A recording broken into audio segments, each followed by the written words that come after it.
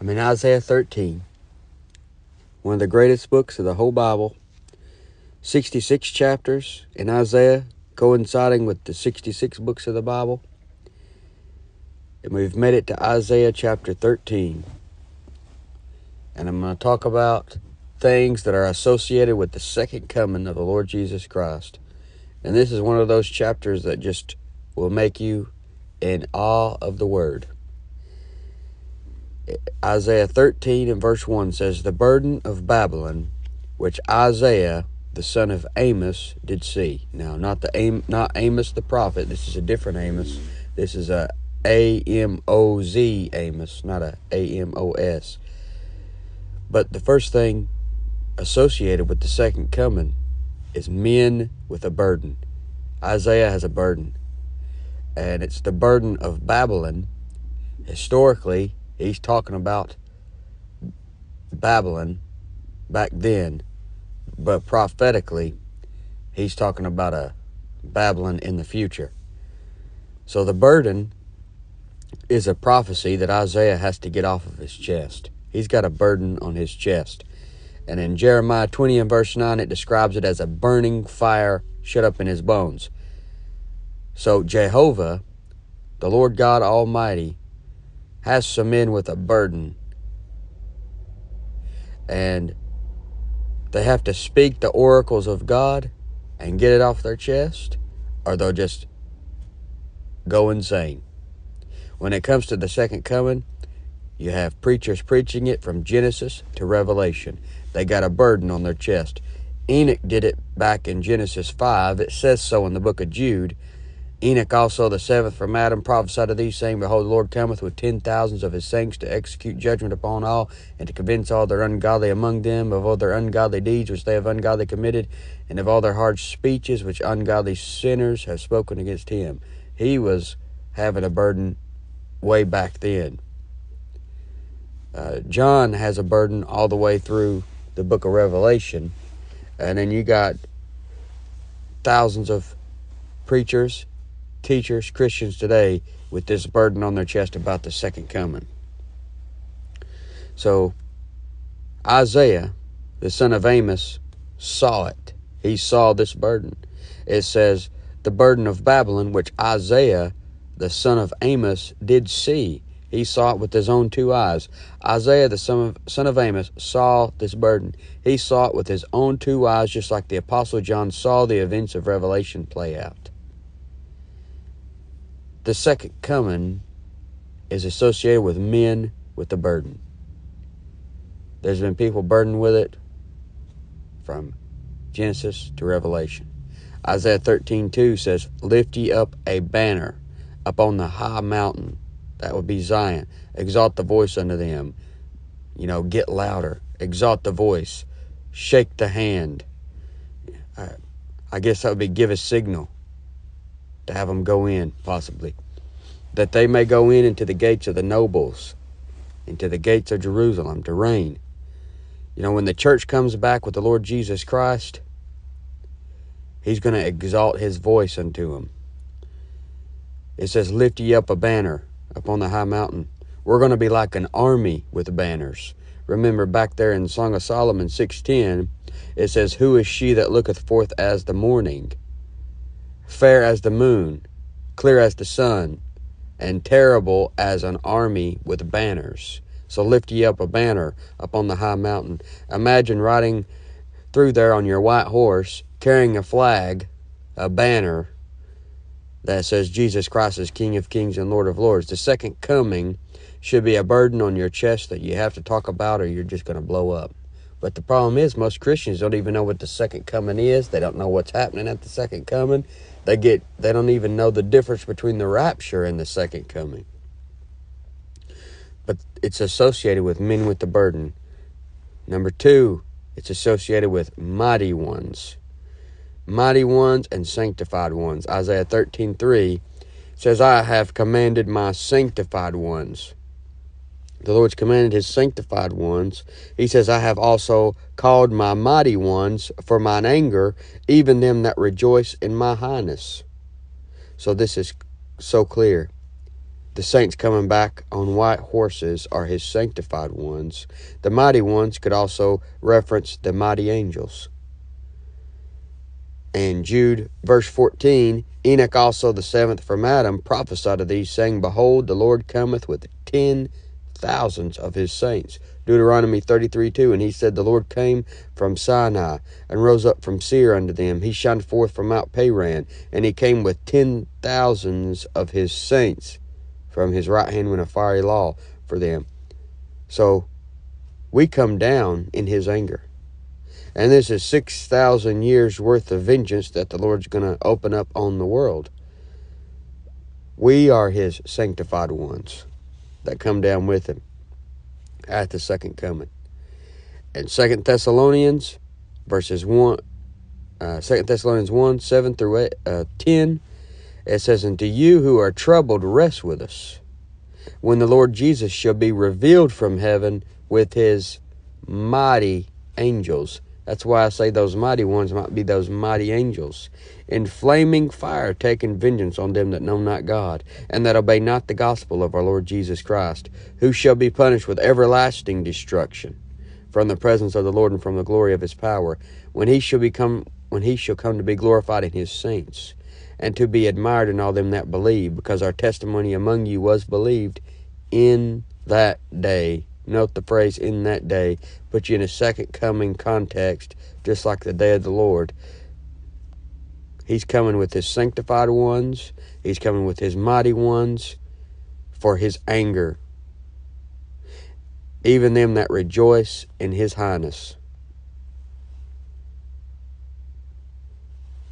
So, second coming associated with men with a burden, mighty ones. Number 3, it's associated with the multitude in the mountains. In Isaiah 13:4, it says, The noise of a multitude in the mountains, like as of a great people, a tumultuous noise of the kingdoms of nations gathered together. The Lord of hosts mustereth the host of the battle. It's a multitude in the mountains. It's a mustered up host for the battle. Now, you're going to find Isaiah 13 is a great match with Joel chapter 2. And if you've been listening to me a while, you know I always go back to Joel chapter 2, one of the greatest chapters on the second coming of the Lord Jesus.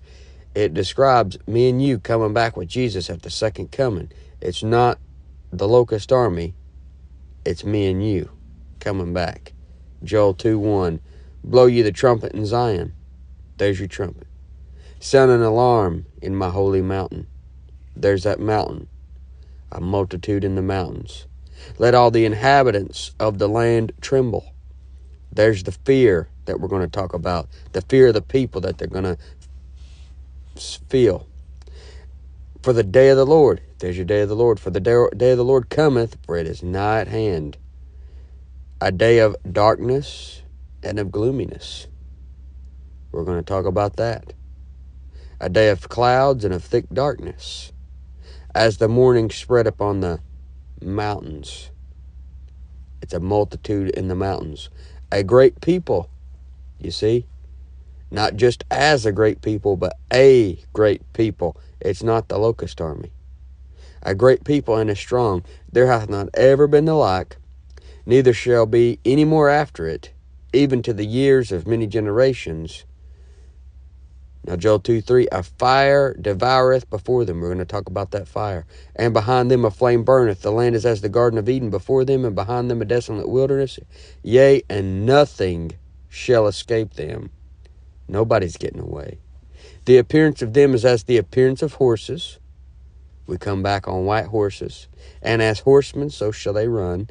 Like the noise. Here's your noise. The multitude making a noise in the mountains. Like the noise of chariots on the tops of mountains shall they leap. Like the noise of a flame of fire that devoureth the stubble, as a strong people set in battle array. See, it's not just the saints, a part of the multitude, making a noise, but there's also going to be another army. Sinners gathered together against them, making a noise. It's going to be a loud time. Zephaniah 3:8. says, "Therefore wait ye upon me, saith the Lord, until the day that I rise up to the prey. For my determination is to gather the nations, that I may assemble the kingdoms, to pour upon them mine indignation, even all my fierce anger." There's that anger. "For all the earth shall be devoured with the fire of my jealousy." There's your fire. So you see, his determination is to gather the nations, get them together to wipe them all out. He's coming down from the clouds with his army to go against all the nations gathered together. Revelation 16:12-14. "And the sixth angel poured out his vial upon the great river Euphrates, and the water thereof was dried up, that the way of the kings of the east might be prepared." So he dries up a river just so they can get together faster. And it says, "And I saw 3 unclean spirits like frogs come out of the mouth of the dragon." There's a dragon we're going to talk about. "And out of the mouth of the beast, and out of the mouth of the false prophet. For they are the spirits of devils working miracles, which go forth unto the kings of the earth and of the whole world, to gather them to the battle of that great day of God Almighty." There's your day of God Almighty. There's your battle with people gathered together. Revelation 19:19. "And I saw the beast and the kings of the earth and their armies gathered together to make war against him that sit on the horse and against his army." So you're going to have a multitude in the mountains making a noise. Isaiah 13:4. "The noise of a multitude in the mountains, like as of a great people, a tumultuous noise, the kingdoms of nations gathered together." The nations gathered together. The Lord gets the enemies together. The Lord gets us together. And it's going to be the biggest battle you ever saw. Isaiah 13:5. Now the next thing is mass destruction. You got mighty ones. You got multitude in the mountains. You got mass destruction. Isaiah 13:5. "They come from a far country, from the end of heaven, even the Lord, and the weapons of his indignation, to destroy the whole land." So the far country, obviously, that's the third heaven. That's a far country, from the end of heaven. The earth is a far country from the third heaven, and the third heaven is a far country to us. And the Lord talks about it in the Gospels all the time. You see that far country. And salvation in the Word of God is good news from a far country. But if you are one of the Antichrist worshiping people on earth at the second coming, it's bad news from a far country. There's going to be a mass destruction that's going to take place. If you're Babylon, you're in for it. But let me show you the Lord and his army leaving that far country to come down. One of the greatest chapters on the second coming in the whole Bible, Revelation 19, starting in verse 11.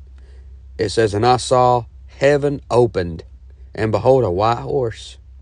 And he that sat upon him was called Faithful and True, and in righteousness he doth judge and make war. And his eyes were as a flame of fire, and on his head were many crowns. And he had a name written that no man knew but he himself. And he was clothed with a vesture dipped in blood. And his name is called the Word of God. And the armies which were in heaven followed him upon white horses, clothed in fine linen, white and clean."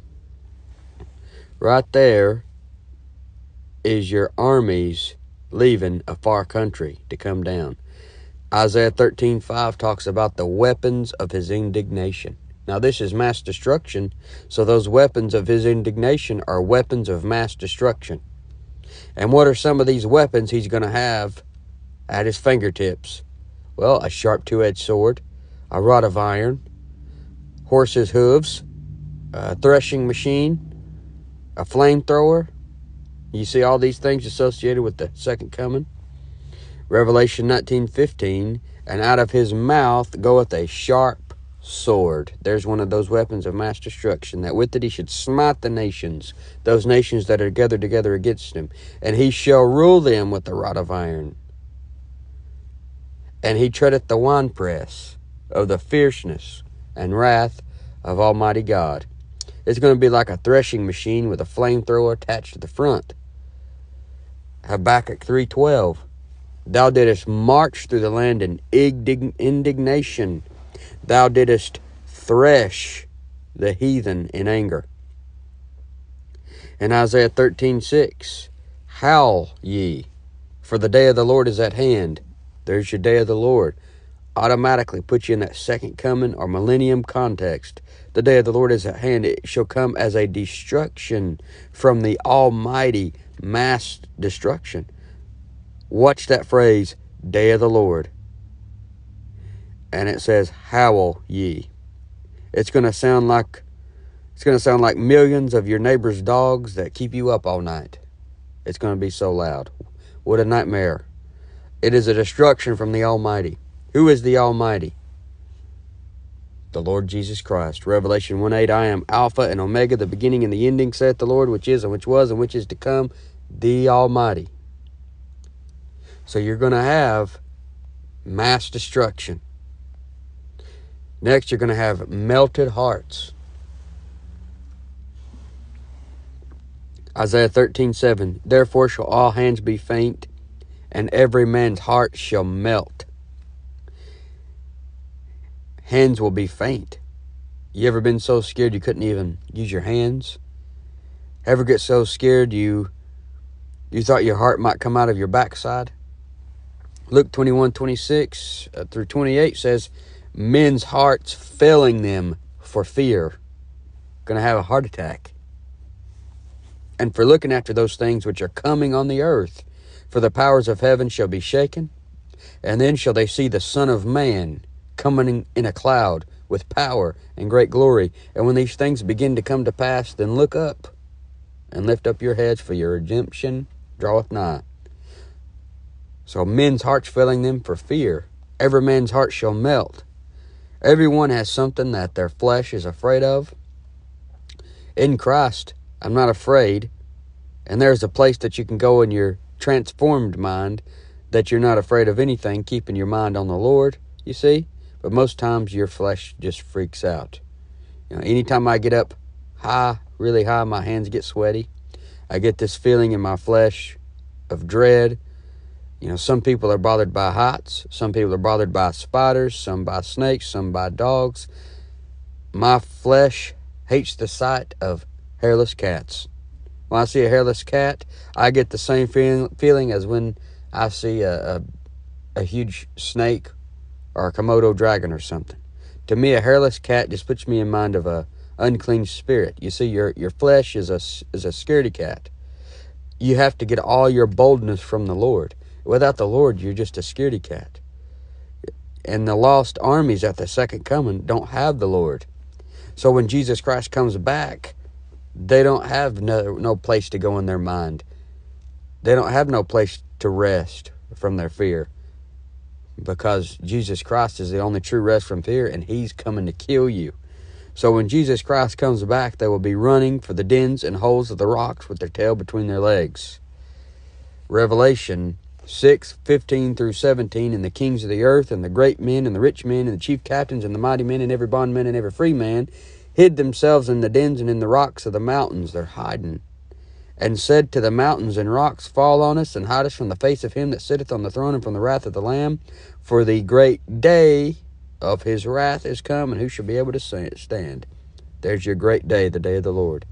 Isaiah 13:8. And they shall be afraid. The tables have turned. The serial killers become the victim. The bullies get bullied. Them that kill with the sword get killed with the sword. At the Advent, the bullies get bullied. There's always somebody bigger, and it's the Lord Jesus Christ. So, hearts are going to melt. Melted hearts.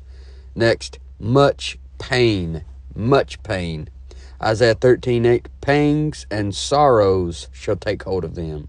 They shall be in pain as a woman that travaileth. You seen your wife have a baby before? You seen how much agony she was in? That's what God compares this time to. They shall be amazed one at another. Their faces shall be as flames. When the Lord describes this time, He describes it as like a woman giving birth to her child.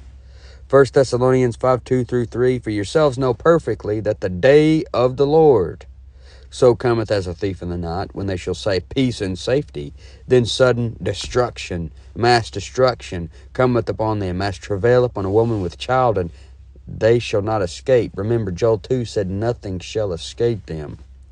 Isaiah 13:8 said, their faces shall be as flames. That's a match with Joel chapter 2 again. Joel 2, 5 through 6. Like the noise of chariots on the top of mountains. There's your multitude on the mountains making a big noise. Like the noise of chariots on the tops of mountains shall they leap. Like the noise of a flame of fire that devoureth the stubble. As a strong people set in battle array.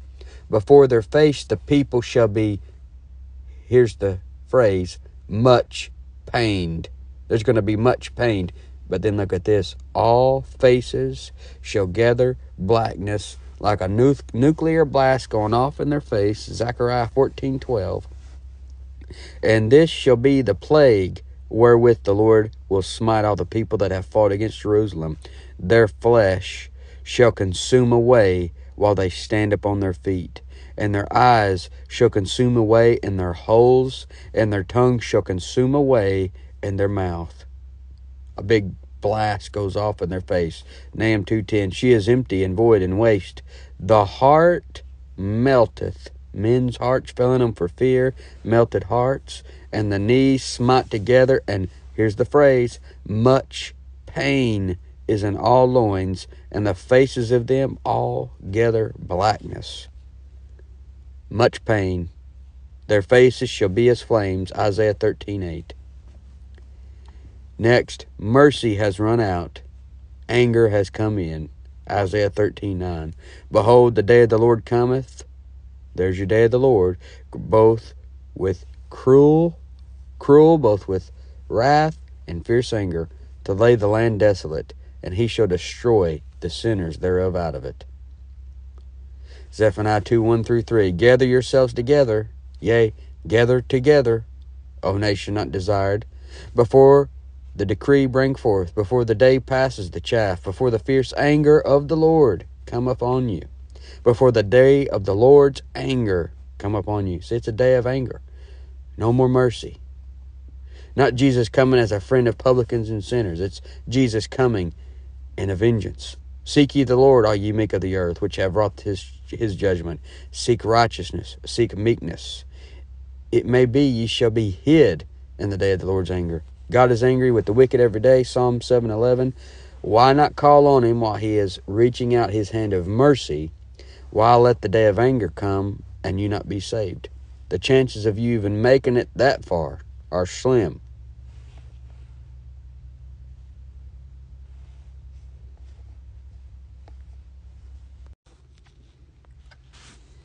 The next thing is moon, stars, and sun are darkened. You see, we're not looking for signs in the heavens for the rapture. This has to do with the second coming. In Isaiah 13:10 it says, for the stars of heaven and the constellations thereof shall not give their light. The sun shall be darkened in his going forth, and the moon shall not cause her light to shine. And you see this in so many other places. Probably can't even name them all to you. But once again, it's going to match Joel chapter 2. In Joel 2:10, it says, the earth shall quake before them, the heavens shall tremble, the sun and the moon shall be dark, and the stars shall withdraw their shining. Joel 3:15 and 16, the sun and the moon shall be darkened, and the stars shall withdraw their shining. The Lord also shall roar out of Zion, and utter his voice from Jerusalem, and the heavens and the earth shall shake. You'll see that again here in a minute.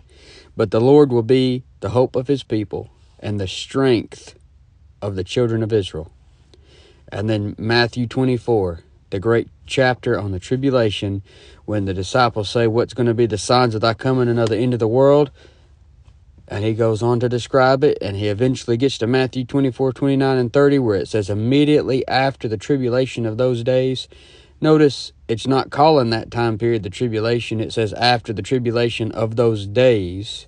Even though we call it the tribulation, really that's not the title. It's more of a description Immediately after the tribulation of those days shall the sun be darkened, and the moon shall not give her light, and the stars shall fall from heaven, and the powers of the heavens shall be shaken. And then shall appear the sign of the Son of Man in heaven, and then shall all the tribes of the earth mourn.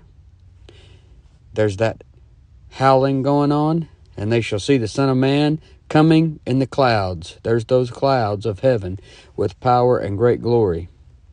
Then in Mark 13:24, but in those days, after that tribulation, the sun shall be darkened, and the moon shall not give her light. So, you could keep going on. And I don't know if the moon and the stars and the sun are darkened by reason of the multitudes and armies coming out of the heavens, or if the Lord does something to them to make them not give their light. But it's going to be a day of darkness and gloominess, as Joel chapter 2 describes. And remember, the Lord cometh with clouds. Maybe them clouds block out the light and darken the land like a giant mothership covering a city. But if this is no interest to you, you need to think about this for a minute. This is your future if you're saved. And it could be your future if you're not saved. If you even survive that much of the tribulation to make it to the second coming. You need to think about these things. Think about where you're going when you die. Think about your future here.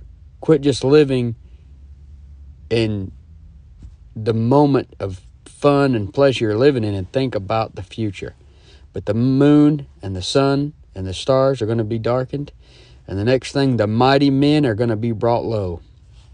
Isaiah 13:11, and I will punish the world for their evil, and the wicked for their iniquity, and I will cause the arrogancy of the proud to cease, and will lay low the haughtiness of the terrible. You know a lot of people, arrogant, proud, haughty. They think that they're hot stuff. They think they're all that. They think that they're more than just a big animated mud ball, but that's all that they are. And people like that, that's the one that those are the ones the Lord's going to be mowing down at the second coming. And see, this goes beyond Babylon into the future, obviously, because it says, I will punish the world for their evil. He's going to humble the haughty. He's going to have those mighty men hiding in the dens and rocks of the mountains and praying, fall on us and hide us from the face of the Lamb and the one sitting on the throne. And he says in Isaiah 13:12, and he says, I will make a man more precious than fine gold, even a man from the golden wedge of Ophir. There's going to be so many men killed that they will be few and far between. So many men killed that they will be more precious than gold, because they will be so rare. To find a man, they'll be on high demand. And remember back there in chapter 4, there's going to be so few men that 7 women will be willing to marry one man. Back there in Isaiah 4:1 it says, and in that day 7 women shall take hold of one man, saying, we will eat our own bread and wear our own apparel, only let us be called by thy name to take away our reproach. Are you struggling getting a girlfriend? You're just living in the wrong dispensation. If you was living in this time, this future time that's coming, and you're still alive, you're gonna find a girlfriend easy. You may get 7 of them, but this says, "I will make a man more precious than fine gold, even a man than the golden wedge of Ophir." Pure gold, a man's going to be more precious than that. They're going to be on high demand. The next thing, the Lord's going to be moving the earth out of her place. Isaiah 13:13. He says, "Therefore I will shake the heavens, and the earth shall remove out of her place, in the wrath of the Lord of hosts, and in the day of his fierce anger." Remember back there in Joel 2, it says, the earth shall quake before them when that army comes out of heaven. And those mighty men are going to be hiding in those rocks and those dens and rocks of the mountains. They're just going to be crushed by the rocks during the earthquake. There's nowhere to hide. Nothing shall escape them. Most likely the Lord moves the earth back to its place that it was at before the flood, when men were living 900 years, when he shakes the earth. And that's one of the reasons why the long lifespans come back in the millennium. And a child's going to die 100 years, it says. Meaning, you're 100 years old, you're going to be considered a child dying. Isaiah 13:14, and it shall be as the chased roe, and as a sheep that no man taketh up. The Lord's not going to be their shepherd. He's going to be the lion of the tribe of Judah, coming to eat them up. They shall every man turn to his own people and flee everyone into his own land. They'll be running away with their tail between their legs. Everyone that is found, remember, nothing shall escape them. No place to hide. Everyone that is found shall be thrust through. And everyone that is joined unto them shall fall by the sword. Everyone that is found. Over there in Joel 2, it says, nothing shall escape them. And this says they're going to fall by the sword. There's that sharp two-edged sword that comes out of his mouth. You might as well go ahead and let the Lord pierce you right now with the sharp two-edged sword and make you realize your guilt of sin and come to God broken, and let these words stab you.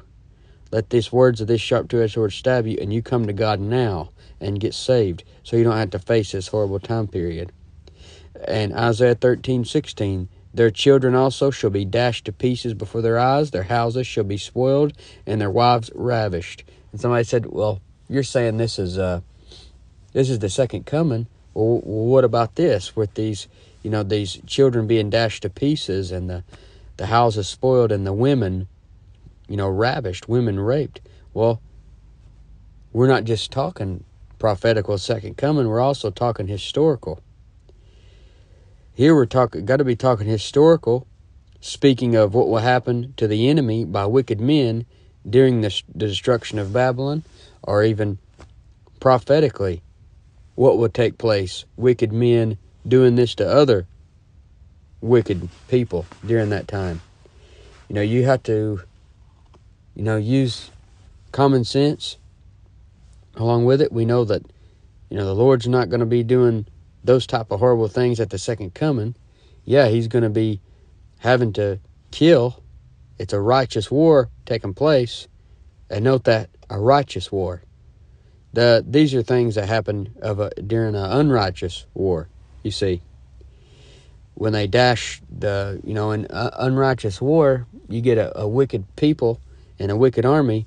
They'll take the kids and they'll pick them up and they'll bust them up against rocks or the side of a building and just beat them to pieces. Or they'll go into somebody's house and rape their wives. That's things that unrighteous nation does in an unrighteous war. Jesus Christ is coming back as a righteous God doing a righteous warfare. So, and just look at the context too, because the next verse says the Medes. So it's showing you it's historical stuff mixed with prophetical stuff. But it brings us to our next point. The Medes are pale in comparison. In Isaiah 13:17, behold, I will stir up the Medes against them. And the Medes are nothing compared to the Lord and his army. But the Medes are not going to regard silver, it says. And as for gold, they're not going to delight in it. And you see the Medes took over Babylon, but they're pale in comparison to the Lord's army.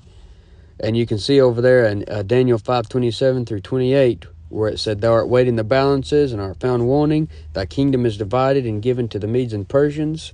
Babylon, historically, gets taken over by the Medes and Persians. The Medes wouldn't regard silver or gold. You couldn't buy them. You couldn't bribe them. Same goes with the Lord's army. He's coming to take what's his. You're not going to be able to bribe him. And then Isaiah 13:18, their bows also shall dash the young men to pieces, and they shall have no pity on the fruit of the womb. Their eyes shall not spare children. You see, the Medes taking over wouldn't have any mercy on the enemy. Whether it be the fruit of the womb, their eyes not going to spare children. They'll dash the children to pieces, rape the women. Isaiah 13:19, in Babylon, the glory of kingdoms, the beauty of the Chaldees' excellency, shall be as when God overthrew Sodom and Gomorrah. Babylon, the glory of kingdoms, the beauty of their excellency, the best things they got, it's just going to go up in smoke. Remember what the Lord did to Sodom and Gomorrah. He rained down fire and brimstone. The beauty of their excellency, the best things they got, they're going to be overthrown. Isaiah 13:20. It shall never be inhabited, neither shall it be dwelt in from generation to generation. Neither should the Arabian pitch tent there, neither shall the shepherds make their fold there. Now this has to go back to being prophetic again, because people dwell there now, and they will again. So this has to be speaking of a future time. But it says, but wild beasts of the desert shall lie there, and their houses shall be full of doleful creatures, and owls shall dwell there, and satyrs shall dance there. Doleful creatures, animals that make a sorrowful sound. The owls are going to dwell there, that make that spooky sound you hear at night. Owls associated with dragons and satyrs in the scriptures, and they're likened to unclean spirits. Unclean birds are like unclean spirits. It talks about them hanging around that literal lake of fire that's going to be on the earth over in Isaiah 34:9-11. It says in Isaiah 13:21, but wild beasts of the desert shall lie there, and their houses shall be full of doleful creatures, and owls shall dwell there, and satyrs shall dance there. And satyrs are devils that are half man and half goat. You probably heard about that if you've seen the mythology stuff, but this shows you this isn't just flesh and blood creatures inhabiting Babylon, but unclean spirits as well. Revelation 18:2 mentions this, where it says, and he cried mightily with a strong voice, saying, Babylon the great is fallen, and is become the habitation of devils, and the hold of every foul spirit, and a cage of every unclean and hateful bird. And over in Isaiah 34:14, it mentions those satyrs again, where it says, and the satyr shall cry to his fellow. So the Babylon will have devils there, where those satyrs will sing and dance. And Isaiah 13:22 says, and the wild beasts of the islands shall cry in their desolate houses. That's houses with no inhabitant. And dragons in their pleasant palaces. And her time is near to come, and her days shall not be prolonged. Notice dragons. Just like there's one devil but many devils, there's one great dragon but many dragons. And it says Babylon's days are not going to be prolonged. And you think about that. If you are lost, your days are not going to be prolonged. And your time is near to come. You're going to meet your Maker. You're going to stand before God Almighty.